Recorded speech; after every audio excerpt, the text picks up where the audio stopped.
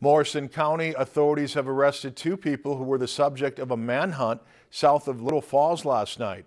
The two fled after a Morrison County sergeant tried to pull over an SUV they were traveling in after he was alerted a man in the vehicle had multiple warrants out for his arrest.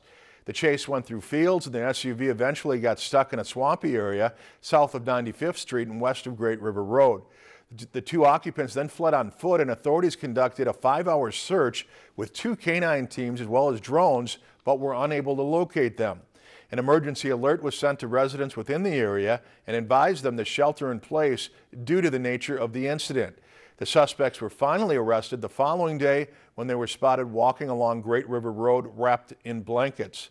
26-year-old Timothy Haberman of St. Cloud and 26-year-old Kathleen Letson of St. Cloud are being held in Stearns County Jail pending formal charges. Lakeland News is member-supported content. Please consider supporting Lakeland News today.